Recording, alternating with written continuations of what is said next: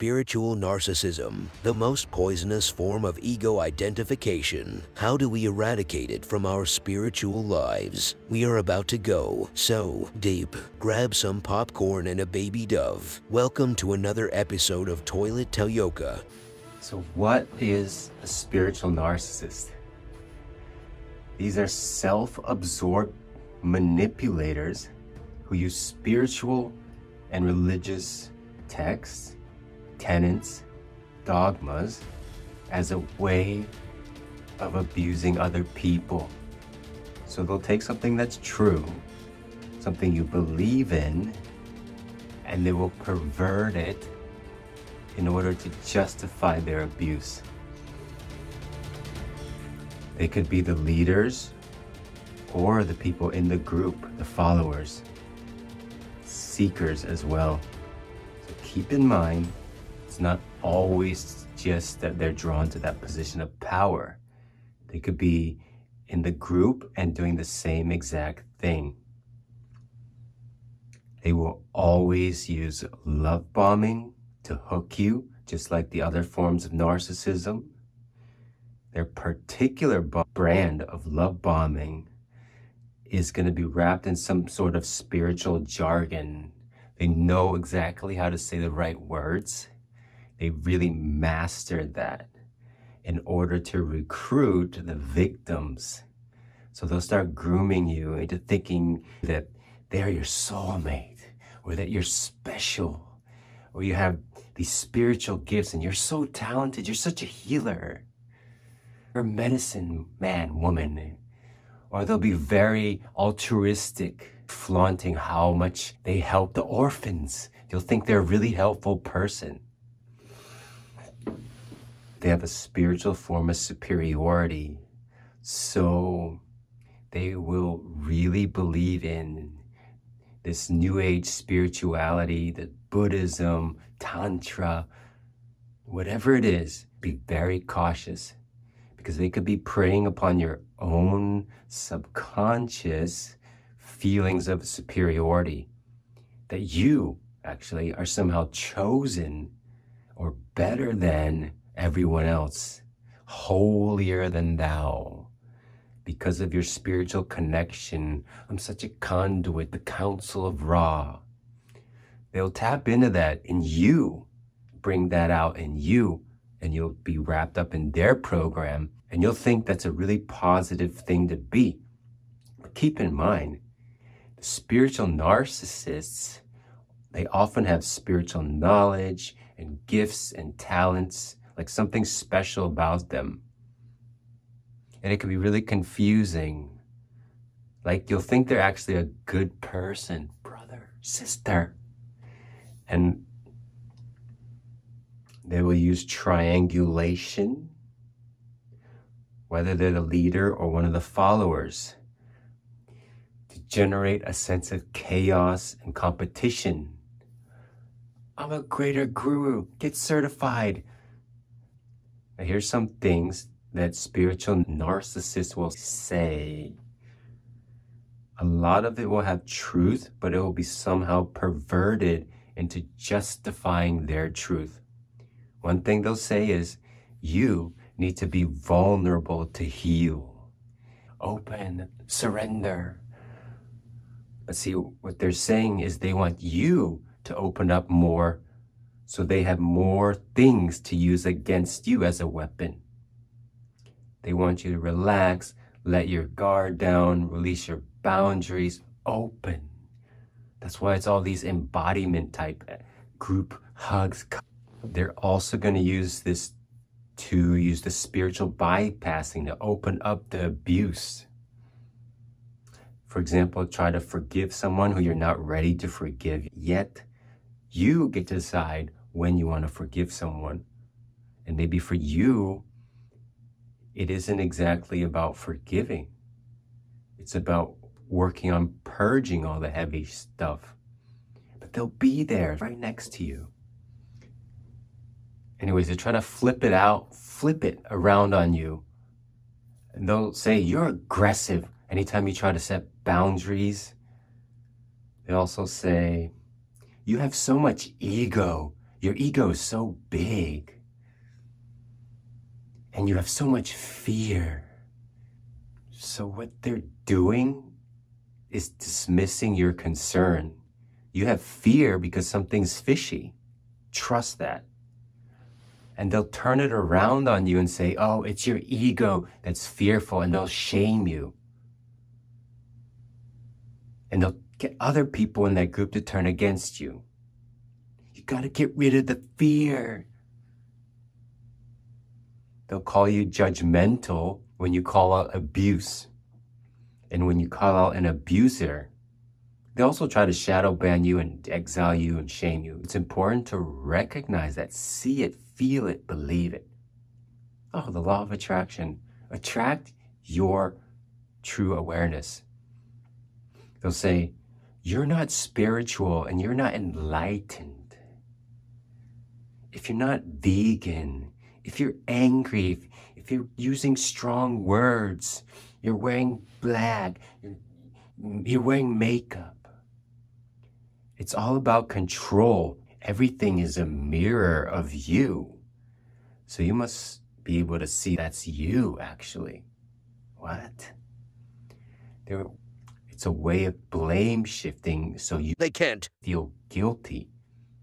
This whole idea of the mirror is really wrong. It's nuanced.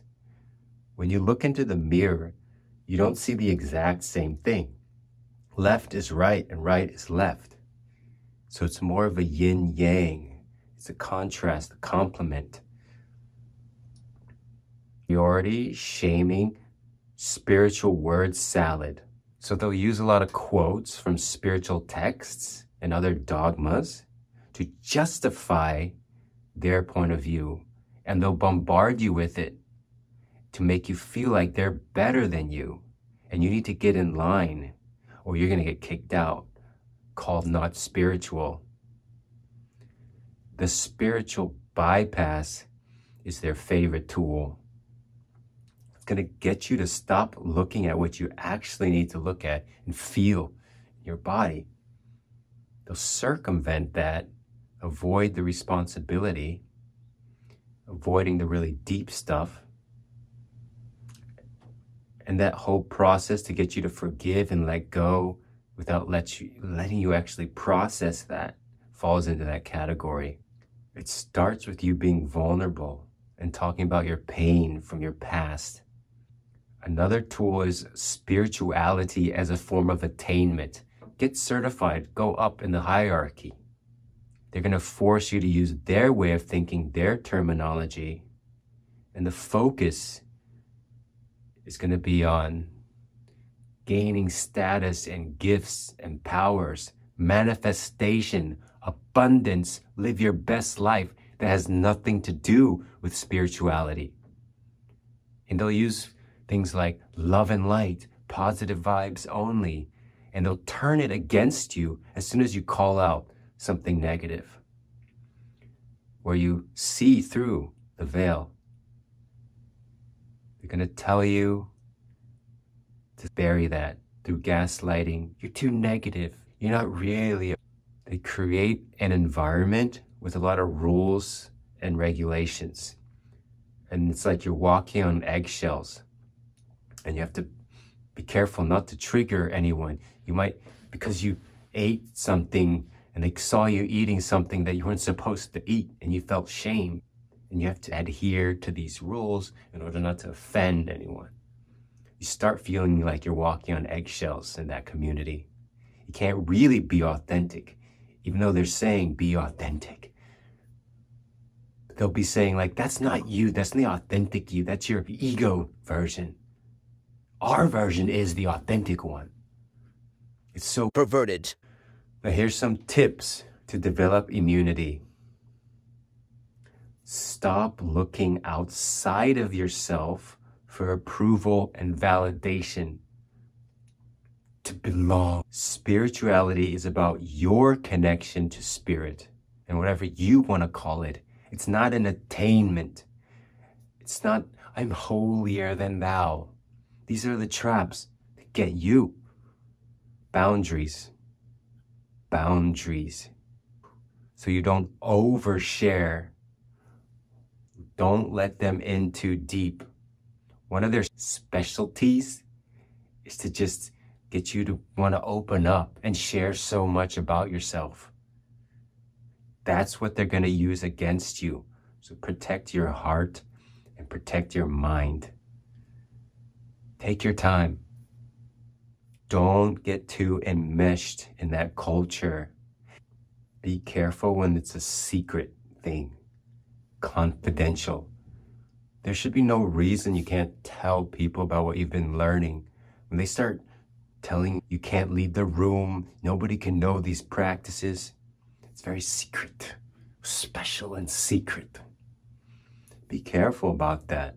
It comes back to this isolation, part of the Stockholm syndrome. When they can isolate you from outside perspectives and you can't talk about it, it makes you a very easy target. If it doesn't feel good, get out. Do your own spiritual practice. Come back to your roots. Don't hang on to some of the little benefits if you're finding abuse. Be your own connection to spirit, to source, to God. The spiritual narcissists will always insert themselves at the middleman, that you need them in order to connect to something higher. You don't need that middleman. You don't need that guru teacher. Next, cut the energetic cord. A lot of these people have very strong psychic gifts, intense eye contact, or they're just connecting to you psychically. And if you're very open and intuitive, empathic, you're going to be feeling that. Get out. That's the most common form of hoovering. They'll use their powers to get you hooked energetically. So basically, I wanted to share that it's important for you to come back to you.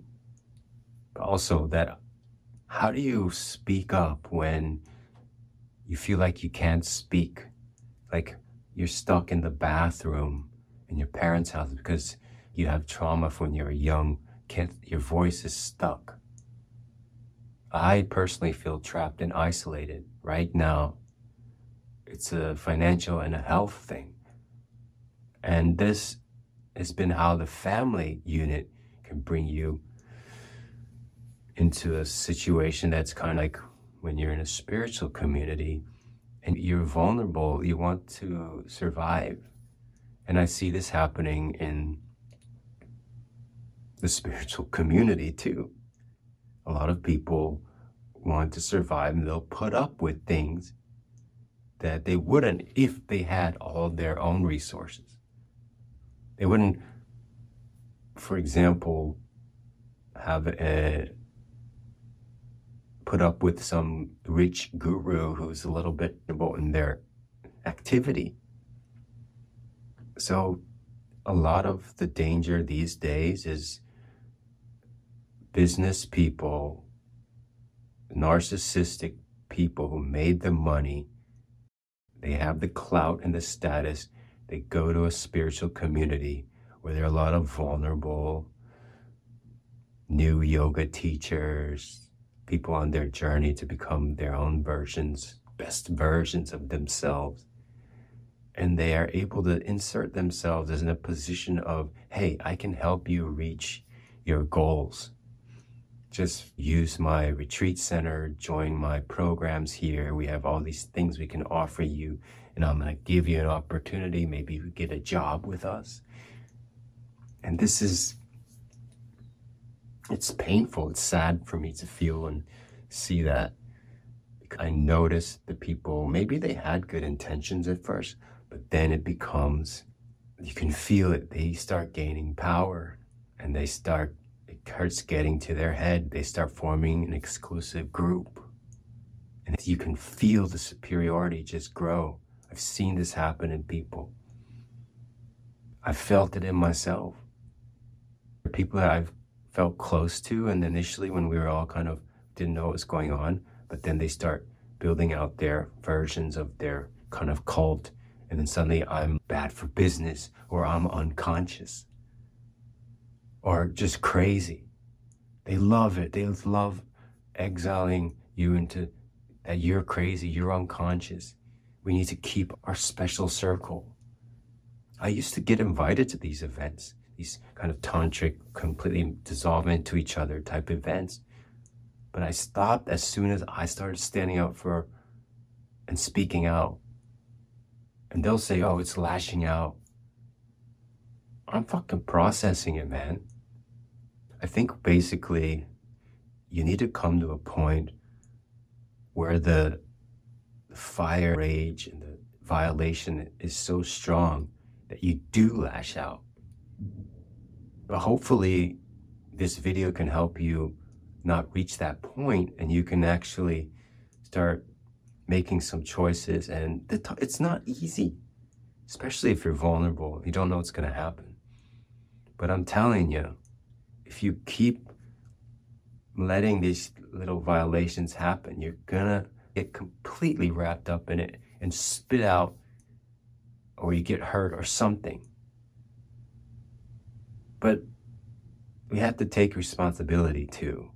So part of this is noticing, where are you vulnerable? Where are you likely to get caught and become a narcissist yourself? So this is the other thing. All this stuff might actually feed your own narcissism, and you might actually become the actual thing that I'm talking about here. And we're all potentially, very likely, easily, I think it's very easy for us to get caught into that, especially if you're going through a spiritual awakening, your old identity is blown up, you don't know who you are, there's a vulnerability there.